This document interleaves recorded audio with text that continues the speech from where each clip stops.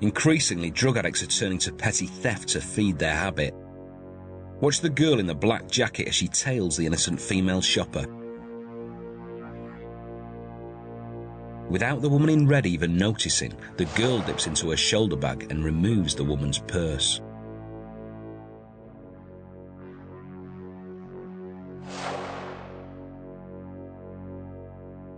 Happy with the snatch, the girl walks away, hiding her haul from the watching camera. She then removes all the cash and credit cards.